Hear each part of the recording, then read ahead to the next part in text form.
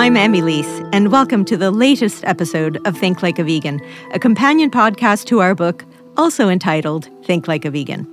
In each episode, I'll explore one topic related to veganism, one that might not be the focus of an everyday conversation. Some we touched on in our book, and here we'll have the chance to take a closer look.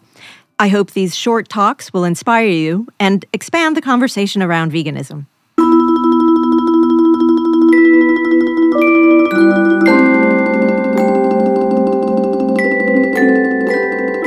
Medical research and testing methods need to start and end with human biology. That's the tagline for the Center for Contemporary Science. Its co-founder and president, Dr. Akhtar, will be joining us today. I find that tagline very compelling. Recently, I had the pleasure to talk with students of Kent Place School in New Jersey in the U.S. in its Ethics Institute. The institute is a first of its kind in the U.S. at the primary and secondary level. One of the questions they asked me, and one vegans will sometimes be asked, is what we think about animal experimentation for medical reasons. Is animal experimentation necessary to ensure we have effective medicine for people?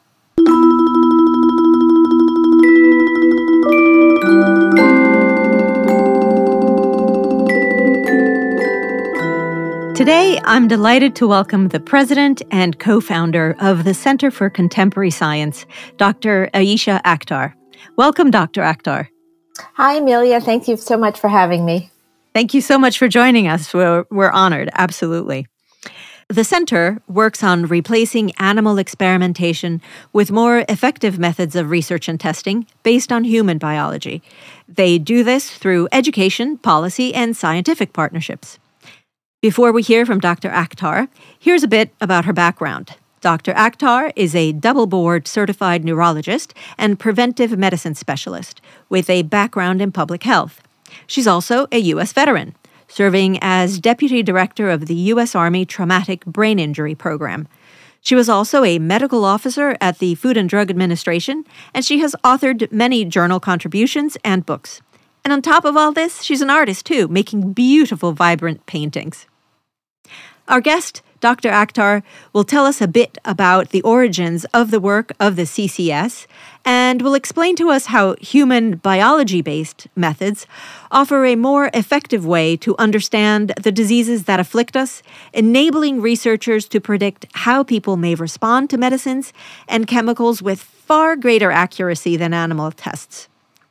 The outcome of this, of course, is better treatments, therapies, and cures, which seems to me what everyone would want after all. So I'm very much looking forward to learning more. With that, Dr. Akhtar, the floor is yours. Thank you so much. So what I thought I would do is just really give a very brief overview of some of the main points about the use of animals in experimentation, including the issues concerning the animals themselves and what they,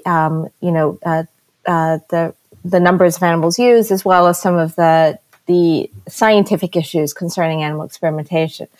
So if we were to think about how many animals are used worldwide, the best we can do is guess and estimate. And that is because many countries, and I hate to say this, but the U.S. is one of them, have very little transparency on not only how many animals are used, but how they're used and how much governmental funding goes towards their use.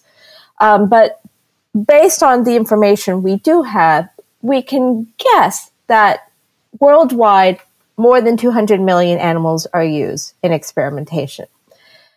More than 100 million are used in the U.S. And again, that is an estimate, but so it could be very low. That estimate could be very low.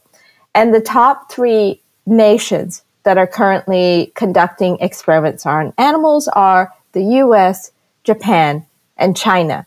And China has become a huge new entity in regards to animal experimentation, and they may be the number one nation now as far as the number of animals used in experimentation. And again, if we were to think about how and why animals are used in experimentation, we can look at some statistics that are in the UK, because at least they have some transparency about how the animals are used. And so based on those statistics, what we know is that, and we can probably pretty much extrapolate that information to most other countries, including the United States. The actual numbers of animals used are different, but the ways in which they're used and the percentage of how many animals are used in different categories are probably pretty consistent. So what we do know is that about 25% of animals are probably used for what's called regulatory testing. And here we're talking about what most people think animal testing is for, which is for household products, cosmetic ingredients, chemical ingredients, chemicals that are used for industry, for agriculture, for numerous different reasons, as well as for drug development. And so animals are used to test the safety and effectiveness of drugs. Definitely in the United States, it's a regulation here, and it's a regulation throughout most of Europe, if not everywhere in Europe. Now, what most people don't know is that actually the majority of animals are not used because they are required to be used by law. Actually, most animals are used under the category called basic research.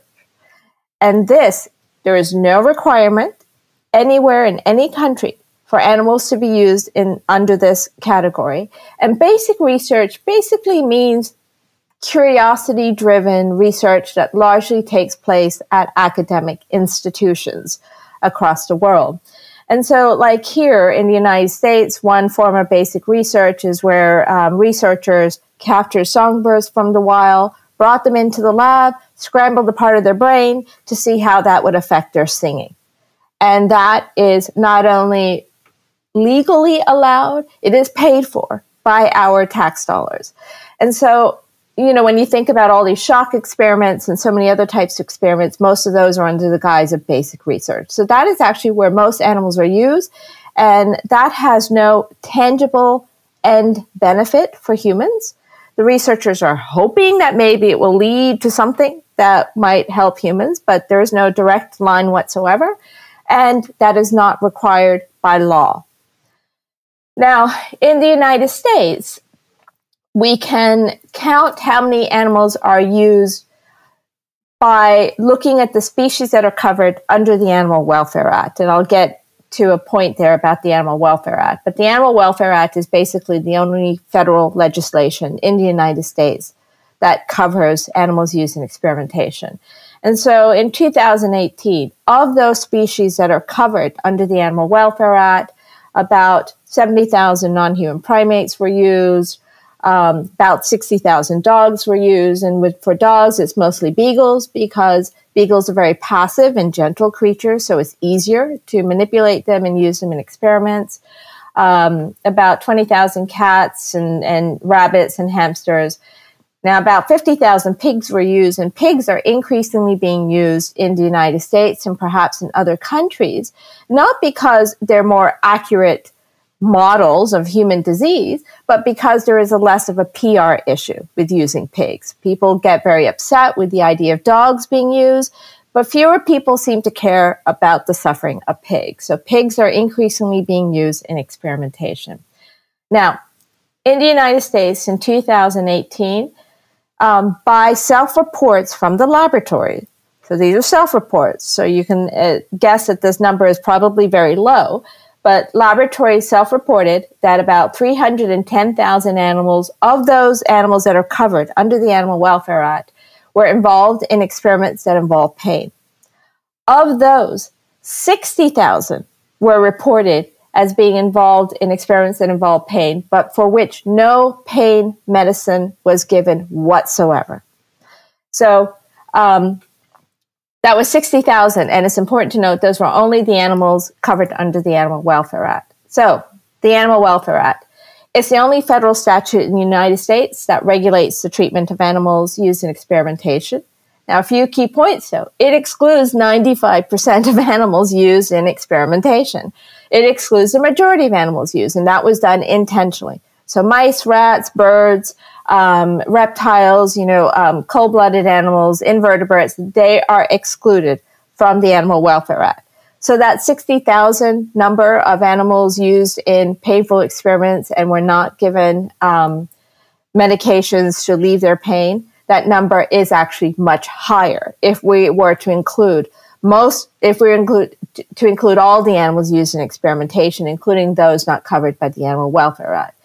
And poor little mice and rats are incredibly abused in experiments because, again, there is less of a PR issue. For those animals that are covered, the Animal Welfare Act basically just provides a checklist approach, meaning that labs just have to check off certain boxes to say that they've done certain things, meaning that they have to say, yes, they have dogs in a certain cage size, and yes, they provide food and water for their non-human primates, for example. But, and here's another important point, the Animal Welfare Act provides no limits on what can be done to animals, no matter the amount and degree of pain and suffering. Meaning, if I'm an experimenter in the United States and I think that withholding, that I need to starve my monkeys for 2 weeks because that is important to the outcome of the research, I can starve them for 2 weeks.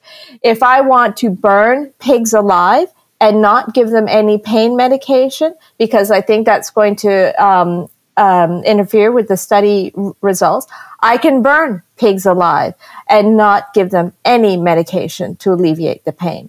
So the Animal Welfare Act is it pretty much is a non-existent regulation.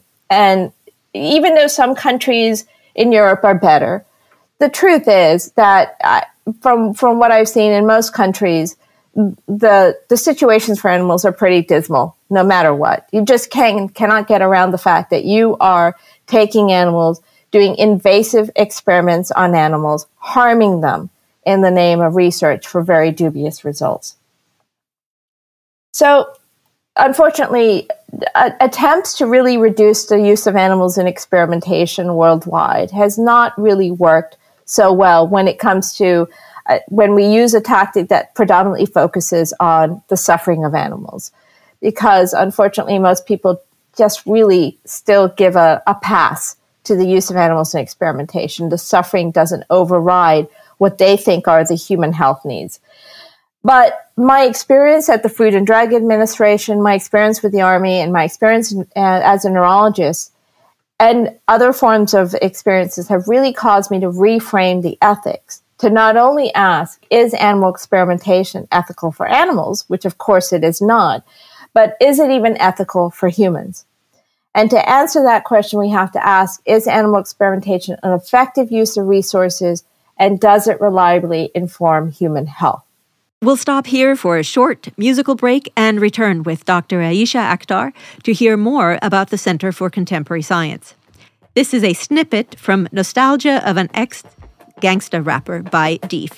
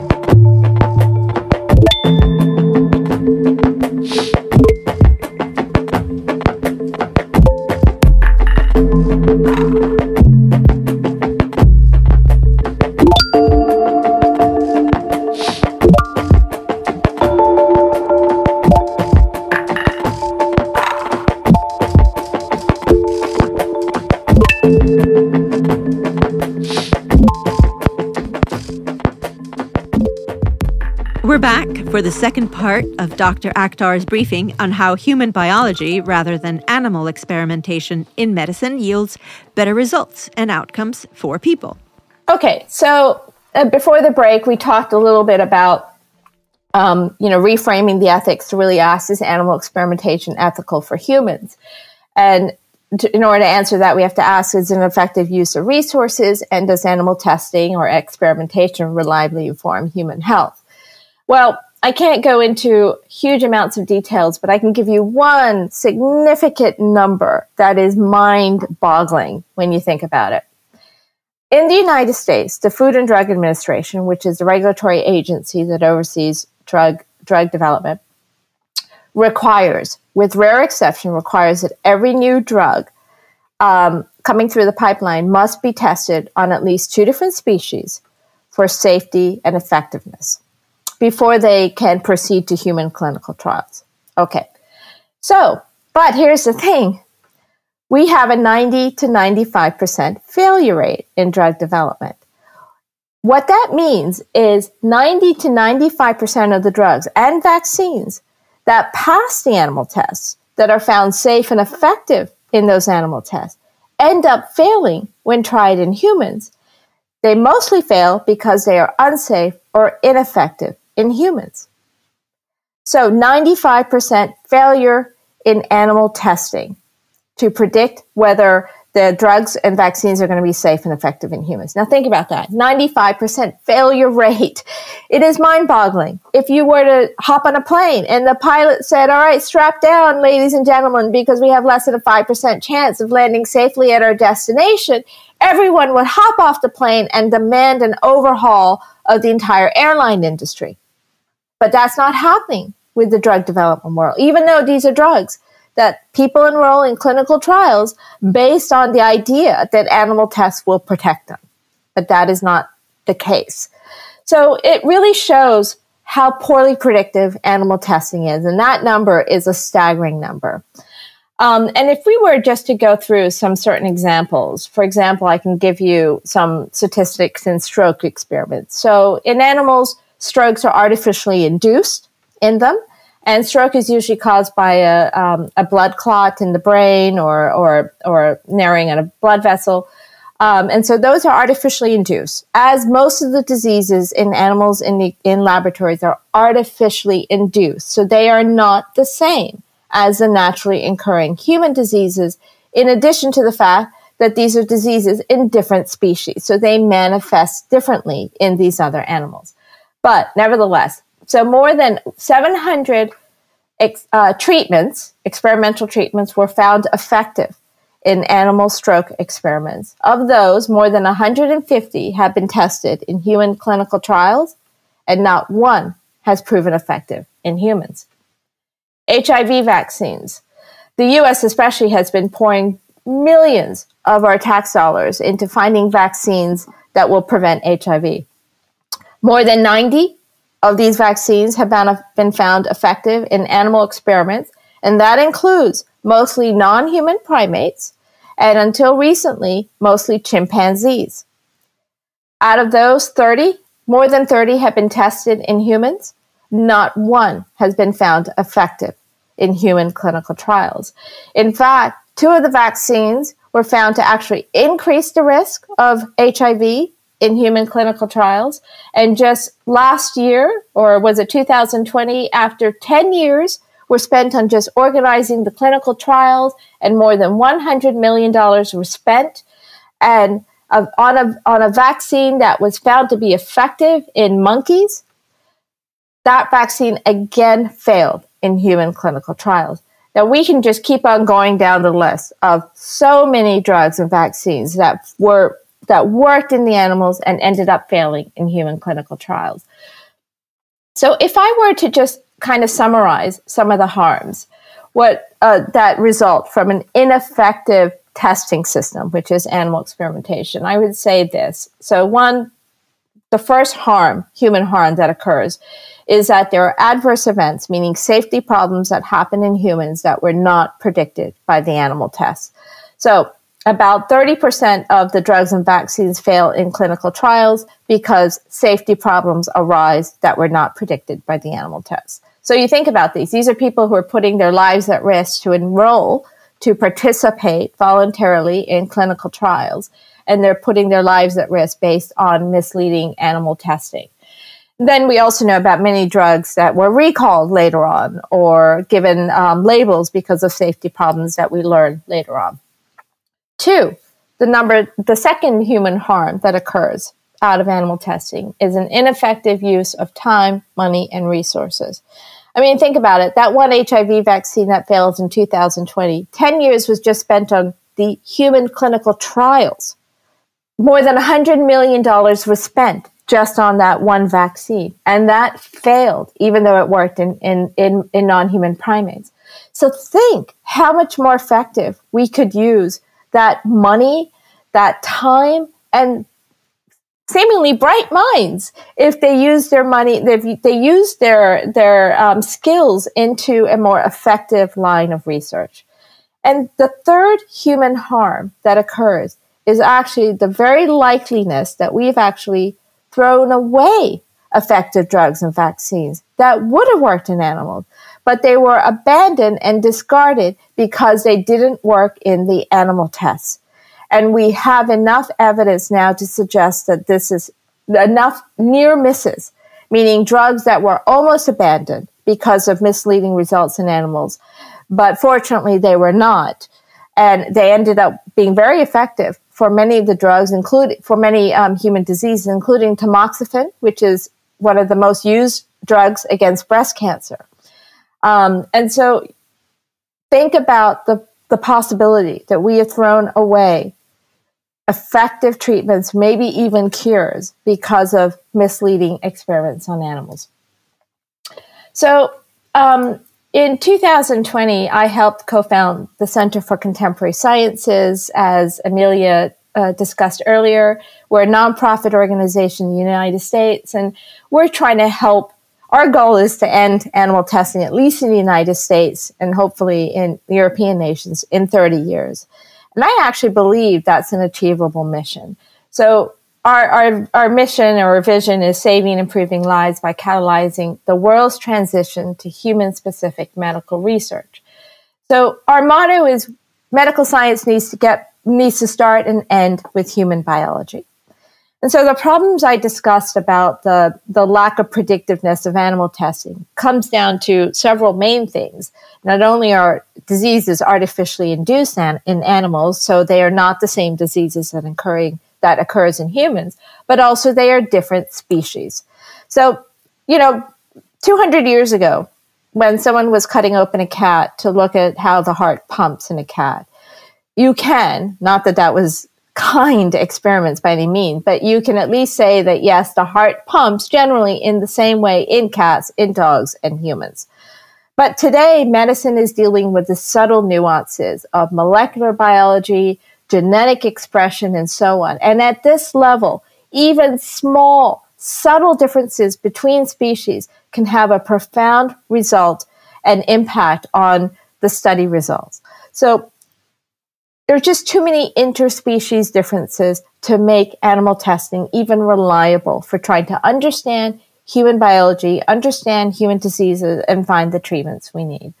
So we really believe at the Center for Contemporary Sciences, we need to get back to studying human biology, not the biology of a rat, a dog, a non-human primate, or a pig. We need to get back to studying human biology.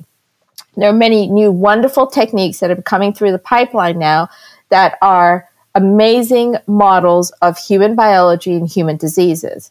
And such models include human organs on a chip. Now there's human bodies on the chip, in which you distill human organs to their microcomponents onto a chip, which is where everything happens. Disease happens, drug safety, drug effectiveness happens. So you've got the human lung on a chip, the human mini brain on a chip, the human gut on a chip, human kidney, and so on. And they're all being connected to create the human body on a chip. Now, this is just one technique, and there are many other techniques that have been developed. And no one technique will give us all the answers we need, but it will take a combination of techniques like this. But the beauty of these techniques is that they are human tissues, human biology. So this is where we need to go in medical research. This is the future of medical research. So at the Center for Contemporary Sciences, what we do is we help create an ecosystem that supports these type of testing methods. So we are trying to create an ecosystem that drives more funding, governmental funding, towards the development and use of these human biology-focused methods in place of animal testing, to increase investment in companies that are creating these types of technologies. We work on policy to allow for more of these methods to be used in place of animal testing, for example. We work on educating the next generation of scientists to show them about these wonderful new techniques that not only will replace animal testing and reduce human animal suffering, but really is the future of biomedicine. And we work on changing the narrative, meaning to show that moving away from animal testing is not only a win for animals, but it's a win for humans as well. And so with that, I'll go ahead and stop. Thank you, Dr. Akhtar. That was extraordinary. I mean, some of the things that you said, I had never conceptualized in that way, and my mind is completely blown. And as you said, it's that it's the waste of the resources and of lives and of potential. It's just absolutely mind blowing. The work you're doing is so vital, quite literally so, for both people and animals. It's truly inspiring and encouraging to know this research is happening and is gaining momentum. Before we go, where can people follow your work, whether online or elsewhere? And do you have any projects that you'd like to promote? Sure. So we're the Center for Contemporary Sciences. So you can go to contemporarysciences.org, and you can sign up for our newsletter to learn about any updates. And sometimes we'll have call to actions, for example, if there's a policy that you can help influence here, especially if you're in the United States on policy matters. And you can join our Facebook and our social media. I hate Facebook, but anyway, it's what we still use for now. You can join our social media and help spread the word. Anytime we have an update or something, please spread it to anyone in your network. If you'd like to support us by making a donation, of course, I would never say no to that. We're a very small nonprofit, 2 years into the road, and we've made some great strides already. So any support will definitely be welcome. And we're a small but very flexible organization, and we have very little overhead. So we use those dollars to the max here. I think I would say that if anyone's interested, we are actually going to be hosting the first ever investment summit on replacing animal testing. I believe this is the first ever summit worldwide to occur. It's with an organization called Beyond Animal. Oh, yeah, I know them. And so you can look up Beyond Animal and look at their platform, and you can sign on to register for the summit, which is happening on March 24th. That's extraordinary. That's amazing. Thank you so much for your time and for this brilliant briefing. Really appreciate it. No, thank you so much, Amelia, for giving me the opportunity to talk about this. In this episode, we've learned we can move beyond animal experimentation to provide people with effective and safe healthcare and medicines. We've advanced in science so much, yet we're still relying on arcane methods despite good evidence they're no longer fit for purpose. It's time for a concerted effort to do better by people and animals.